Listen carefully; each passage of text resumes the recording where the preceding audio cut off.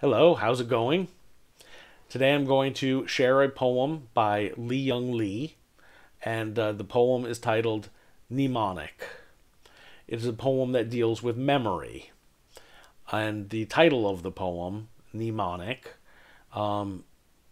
basically means related to memory, or ways that we memorize things, like a memory system. I don't know if you've ever used a mnemonic, but for instance, if you're studying science and you wanted to remember the order of the planets coming out from the sun, some people used to use a rhyme, something like, my very educated mother just served us 9 potatoes,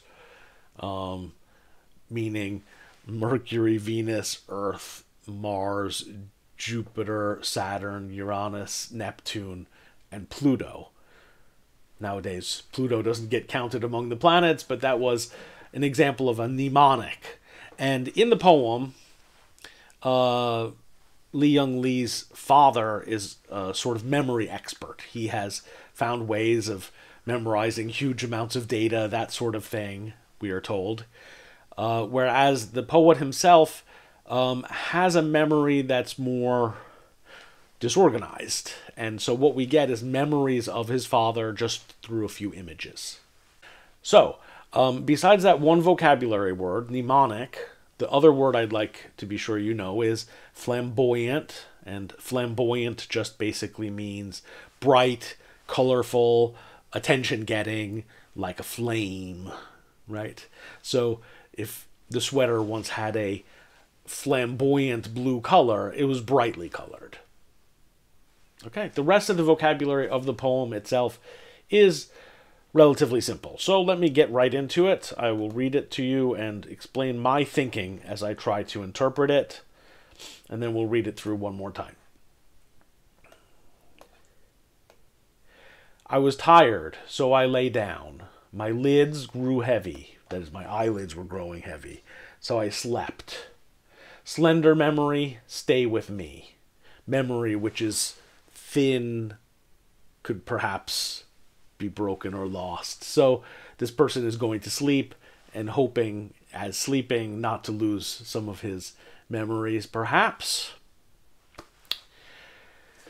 I was cold once, so my father took off his blue sweater. He wrapped me in it, and I never gave it back. It is the sweater he wore to America, this one, which I've grown into, whose sleeves are too long.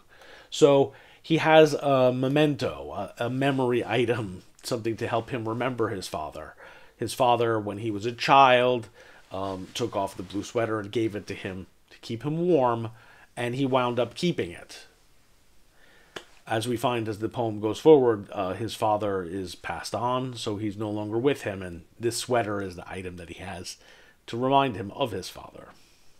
This one, which I've grown into, whose sleeves are too long, whose elbows have thinned, who outlives its rightful owner. So the sweater has gotten older, right? It has thin material on the elbow, and the sweater has outlived his father. He still has the sweater. He doesn't have the father anymore.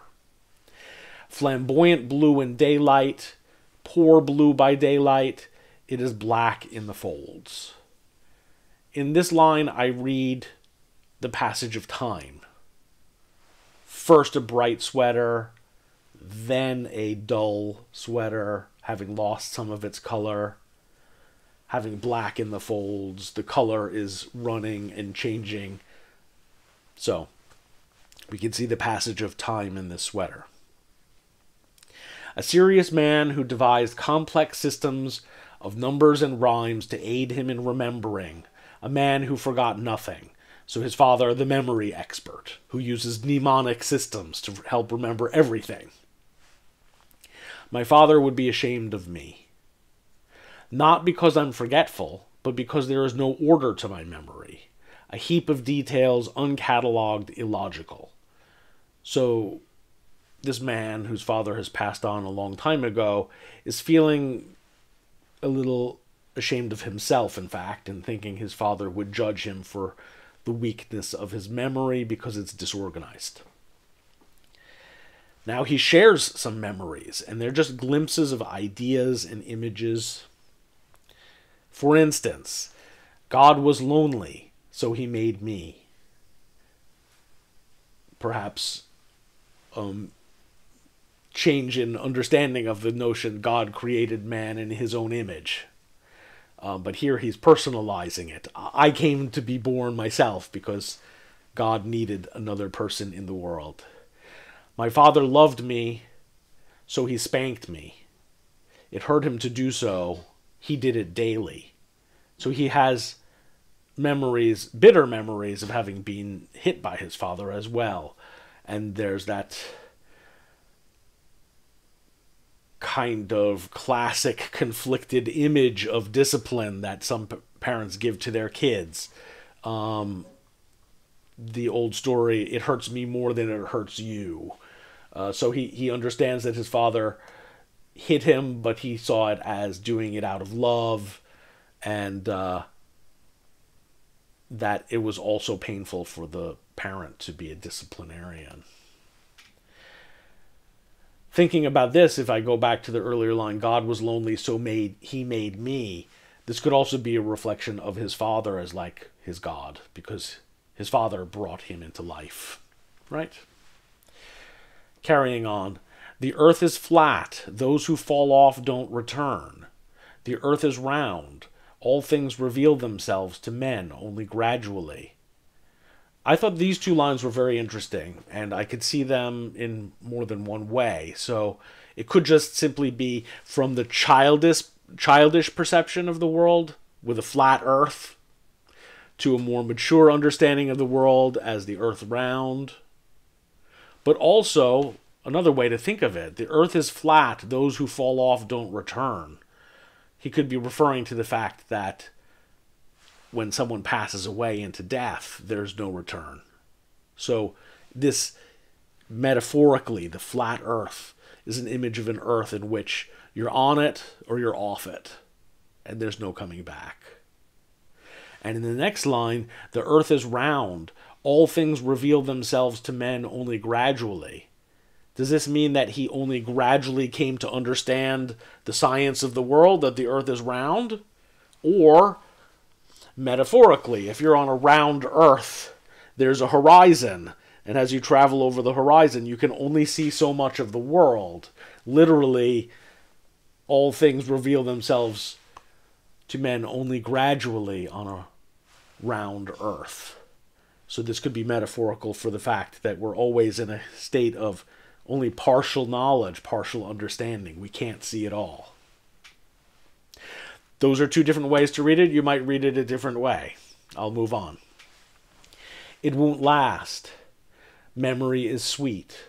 Even when it's painful, memory is sweet. So nothing lasts forever, perhaps. Our memories are only with us for so long.